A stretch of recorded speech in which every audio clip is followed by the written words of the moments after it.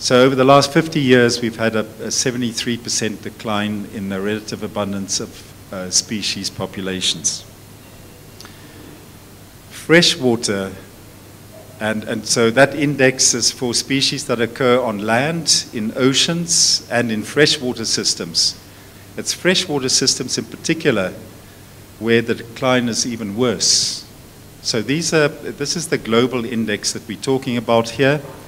It may vary from place to place. Africa follows largely as a continent the global statistics, but there's been an 85% decline in the relative abundance of freshwater species. And between these three biomes, oceans, land, and freshwater, if we look at the dominant drivers of change within the continent of Africa, just to bring it a little bit closer to home, we see that habitat loss and degradation, and that is, of course, largely driven by our food systems, not exclusively, but food and deforestation, etc., drives a lot of the decline. So these are the dominant drivers. The second biggest dominant driver is overexploitation of species, and here mammals and fish feature quite strongly. But the perversity here is that people are going to bed hungry in parts of the world where in other parts we're wasting food to a significant extent. In South Africa, 1 in 5 people go to bed hungry at least once a week. Global food systems currently are responsible for over a quarter of greenhouse gas emissions, drawing more than 70% of fresh water globally, and in South Africa it's close to 70%, I believe, to produce our food. This is not suggesting that we stop producing food and saving water, obviously, but we've got to combine the two and do a bit better. And most species that are at risk of extinction is threatened by our food system. We have to scale up our nature-positive production practices so that we can deliver food for everyone. This is regenerative farming, conservation farming, climate-smart agriculture, agroecology, name it what you want. But it's a far more clever way of producing food in partnership with nature, not extracting from it. Then those issues, the perverse issues around our food system, has to be addressed. And of course, we've got to remove environmentally harmful subsidies for practices, agricultural practices, that we can no longer justify. People are not an afterthought in all of this. For all of these recommendations and activities to endure, all solutions will have to be inclusive, just, equitable, and grounded in human rights. Now, that's not just simple speak. This is some of the most difficult stuff for us to achieve. But WWF and other environmental organizations are determined that people and nature together will thrive. There is urgency. We all have to come together and do something that's radically different. The statistics are simply telling us that we just cannot keep drawing. We've got to put something back. We need to find a conservation approach that literally means living with. And it deliberately means moving away from what we've done in the last 100 years to a point where we can accept that we operate in a living landscape, and that national parks cannot continue to be an island in a sea of poverty. It cannot be like that. So we came to a point where we deliberately decided to change the way we're going to do things.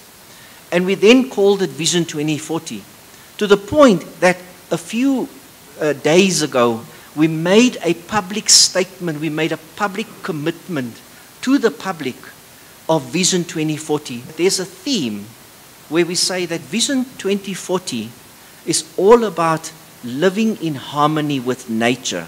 And I'll get to mega living landscapes now. So it's about living in harmony with nature, where people and nature is able to thrive. So it is a collective convergence of not just the environment, but also the social well-being of people. And remember, yes, we say people. Note, I didn't say a particular sector of society. Everyone is into that vision of SANParks. And we decided that because of the notion of having a national park as an island in the sea of poverty, we ask ourselves, so what is this vehicle through which we're going to implement this vision? And we adopted mega living landscapes. It will be done in a way where we move from the traditional fenced off conservation areas to create spaces that support biodiversity but also local community well-being. It will also realize socioeconomic benefits from conservation and biodiversity by creating economic opportunities and improve the quality of life for all South Africans.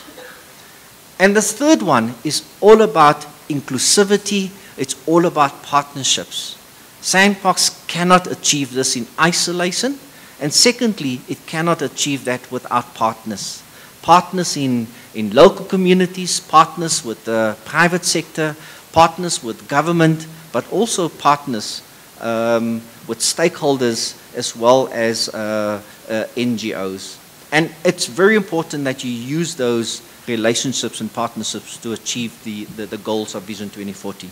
So the goal of having a mega living landscape is to achieve ecological sustainability whilst also providing significant social and economic benefits by boosting rural economics within society.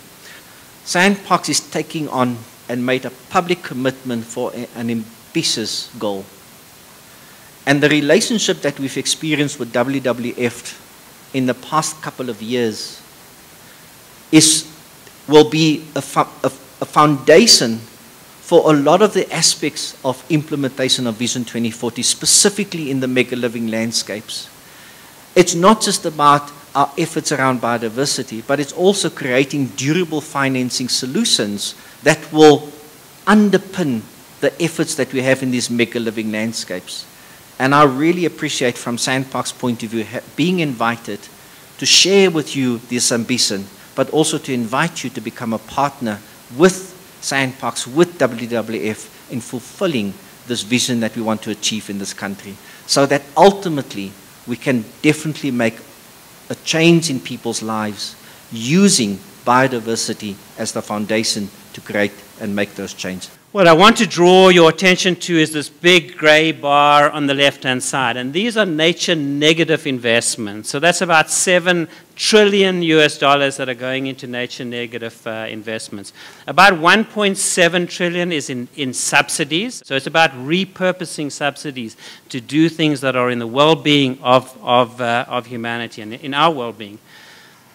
And this gives you an idea of, hypothetically, how you could do that, how you could close that gap. Repurposing some of the negative investments, agricultural, forestry, fishery subsidies, but then also building new mechanisms, biodiversity offsets mechanisms, investing in natural infrastructure, fiscal reform, etc., etc. So building from both sides, we are able to close this financial gap. So we need to think at different scales if we're wanting to bend the curve. And I think that's a central message that I want to talk to you about today, is that we can bend the curve in biodiversity loss. We can bend the curve in the Living Planet Index, but it requires us to think at completely different scales and to not be scared of reinventing and reimagining ourselves.